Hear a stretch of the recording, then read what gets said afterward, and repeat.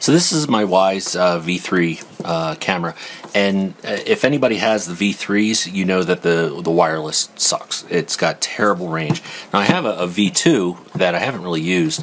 Well, I mean, I used to use it. I don't really use it any longer, but it's got to get mounted, and I just haven't gotten around to it. But I had no problems with this one. This one actually was great, had great reception. This one is not so good, and here I'll show you. So if you can see that under device info, it shows that it's got 2 bars of signal. Now the access point is in the same room I am, so that should be 100%. When this is mounted outside, I get maybe 1 bar. If the garage door gets open, because it's near the garage door, it must block the signal because the camera will drop out at that point.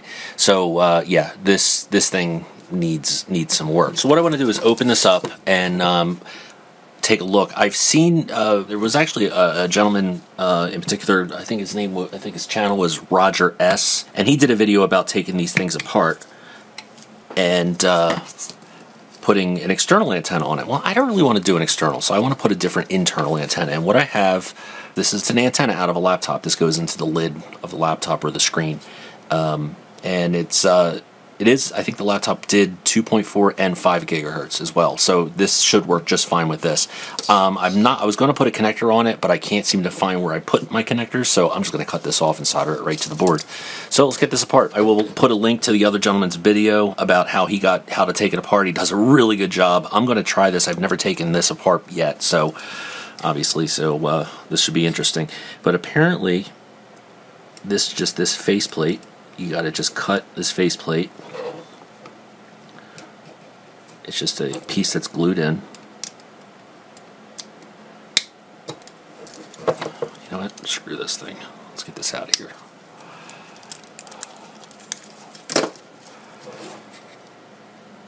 And you take this piece off. You don't want to push it in too far.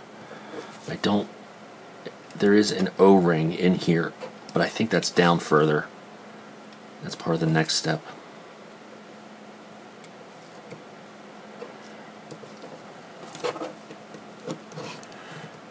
And I have a habit of cutting myself every time I use a knife, so.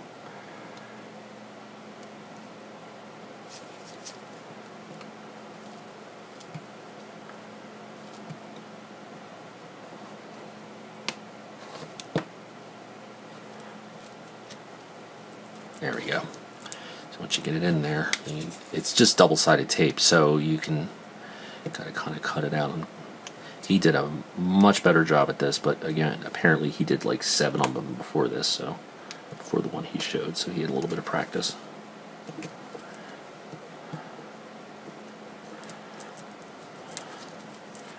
Once I get one side in,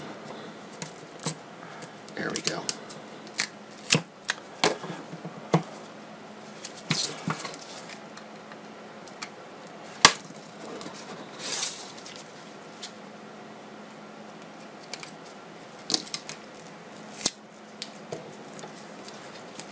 And there we go. And you put different new double-sided tape or glue it back on, whichever you'd like to do. I'll find some double-sided tape, or maybe just reuse this. We'll see. And the difference is on his video, these look like they were whole. So let's see. Maybe this is just a rubber. Oh, yes, it is. Nice. And I'm going to screw this up. How deep does this go? Pretty deep. So I'm going to need a long Phillips screwdriver. Alright, this should work.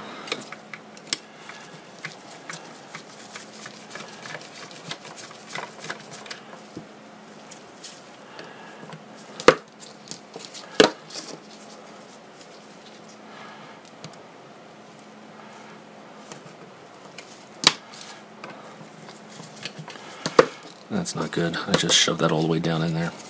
So the screws are loose in here. They're not coming out. I tried to magnet, can't get them out, but that's probably because there's a lot of rubber bits in there because I'm an idiot, and I dropped the little rubber stoppers in there. I used a drill bit and grabbed them and pulled them out. But anyway, the screws feel like they're still in there, but I can spin them freely, so you know, we're good there. I think one came out.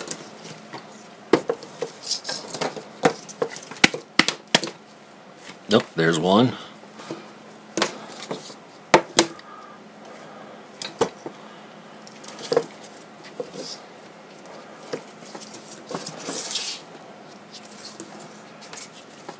Alright. So then he says, very, very gently or very lightly get the blade underneath this plastic. There is a rubber O-ring in here, so you got to be careful not to go too far.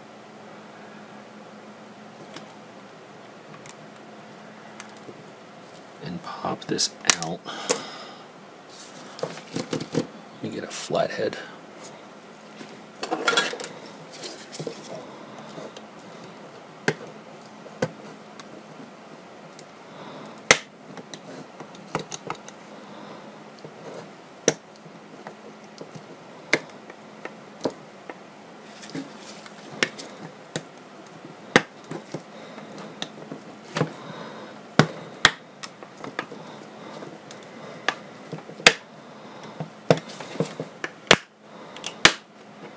Oop, I just...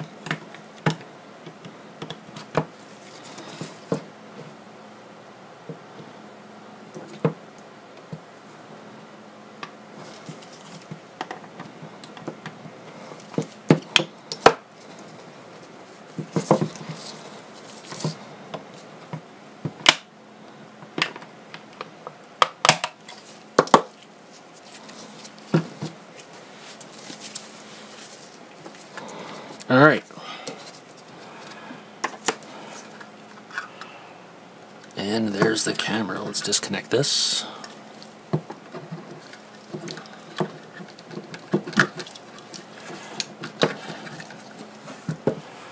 And there it is. And there's the antenna. So one thing he talked about in his video, and he's right, there is a lot of room inside this case.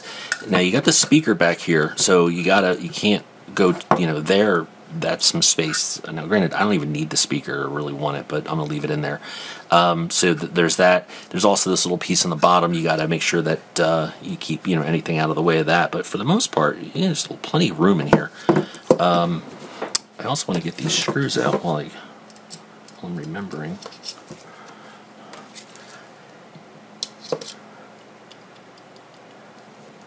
And yes, I ruined the rubber stoppers, but it'll survive. It's kind of covered, so it should be okay.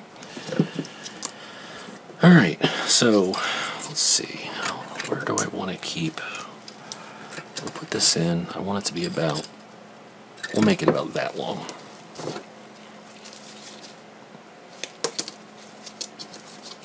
And I'll save this because I could always use that for something else.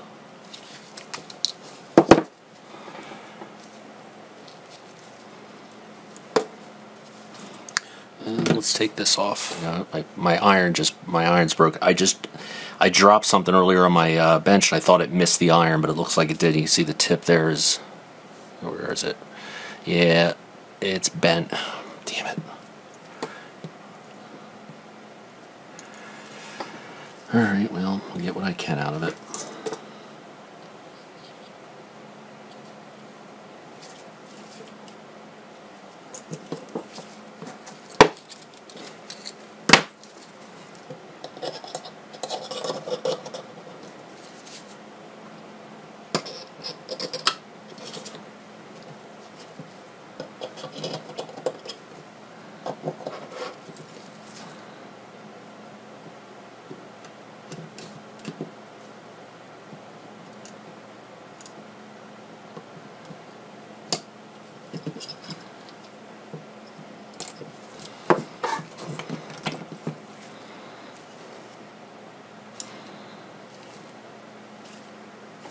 So two of these should be connected to each other. It should just be the outside and the in based on this antenna. But let's take a look. Alright, so these two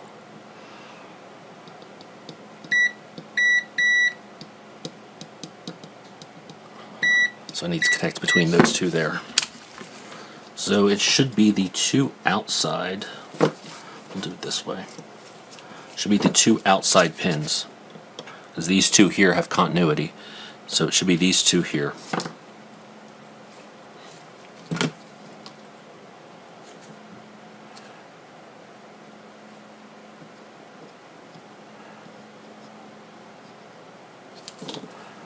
I'd like to put that through the board if possible.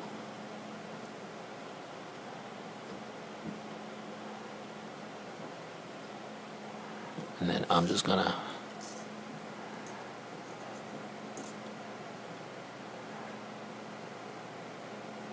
solder that right like that.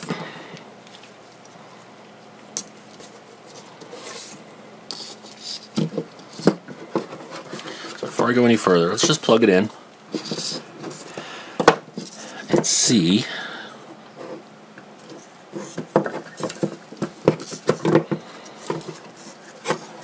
if it's any better.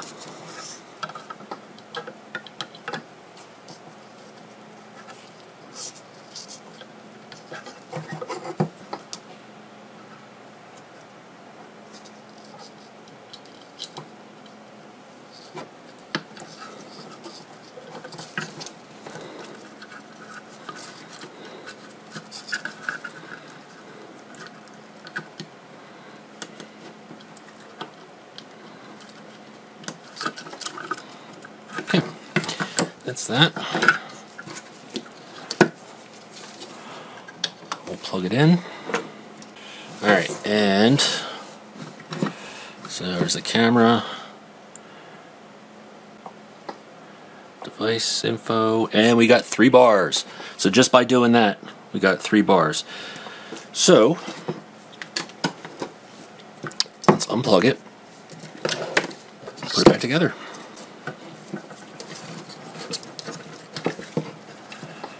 The question is, so it goes like that.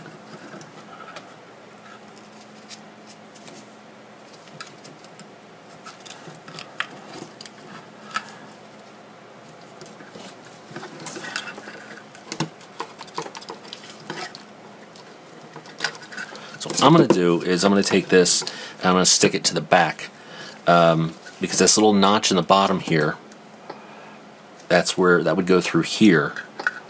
So if we put this back together, that'll work out pretty well. Yeah, so I'm sorry, so what I was saying earlier about where you can't put stuff is because this jack's here and it's going to be taking up a lot of room. But I can get away with putting, I can put this right up here, I think, and I'll keep it to this side.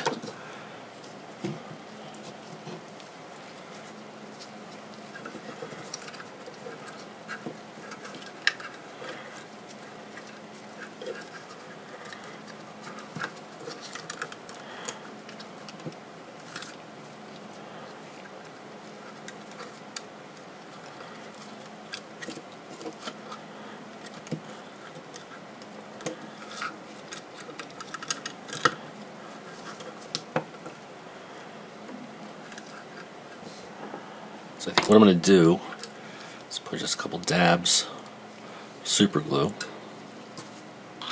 on this foil, because I was going to take the foil off, but I'm not sure if it's actually part of the antenna, and I never actually checked. But that's okay, because I can use it to actually mount this. And also I can glue the foil down so that there's no risk of it touching this, even though there is tape over it, so it's not exactly conductive, but you know, I just want to be careful. So that's in there.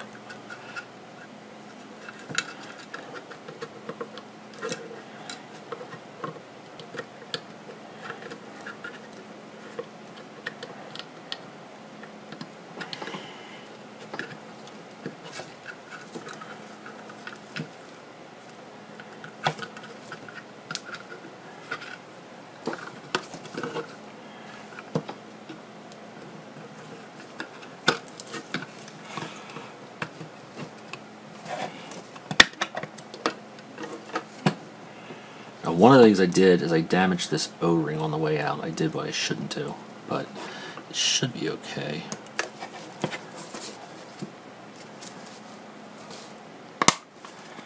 And it pops into place. Just like that. Before I go any further, let me plug it back in, make sure it works. And it does. Alright, so I just went ahead and made sure that this works, and it does. So we're good there. So now I can just put it all back together. Actually, I'm going to use this one.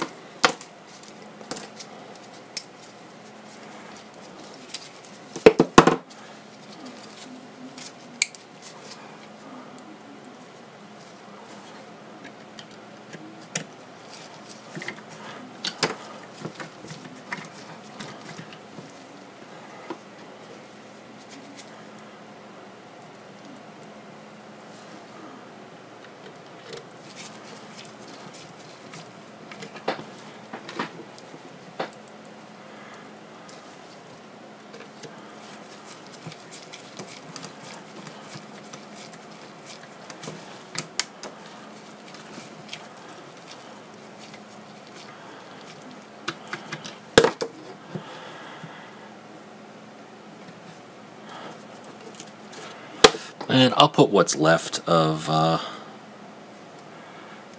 these things back in there. I'm not too concerned. And then we'll just put this right back over top.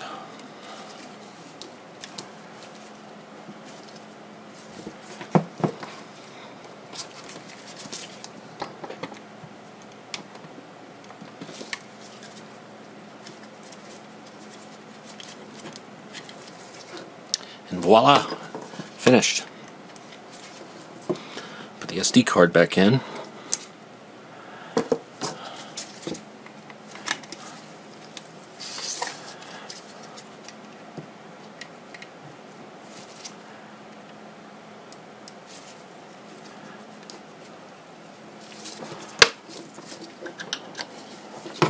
And that's that. Alright, so I got the camera here. We'll go to settings, device info.